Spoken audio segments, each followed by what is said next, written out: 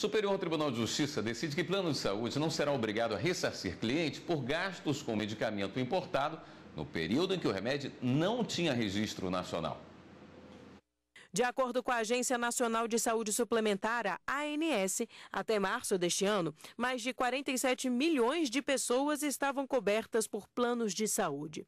São mais de 1.000 empresas privadas em atividade para atender cerca de 1/4 da população brasileira.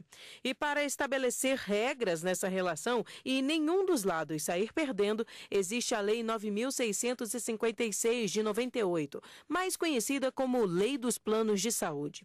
Um dos pontos da lei estabelece que os planos de saúde não têm a obrigação de custear medicamentos importados que ainda não foram registrados pela Anvisa no Brasil. Em um caso analisado pelos ministros da terceira turma, um paciente que começou a tratar um câncer em 2004 e precisava do remédio Avastin entrou na justiça para ter direito à medicação que, na época, não tinha registro na Anvisa.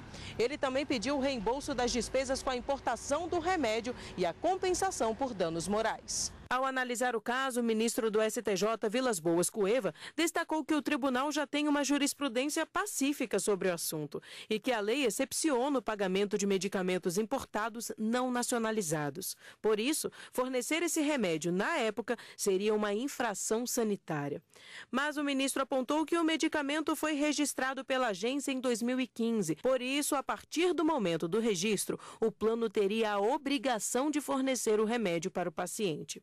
Já o pedido de indenização por danos morais foi afastado pelo relator. É aceitável e compreensível que a pessoa que está, por exemplo, com câncer, com a doença grave, que ela procure um medicamento que às vezes não tem autorização da Anvisa, mas aí ela fará por conta e risco dela. O judiciário não pode intervir nessa relação, determinando que o plano de saúde ofenda a lei e ofereça o medicamento que não tem o registro.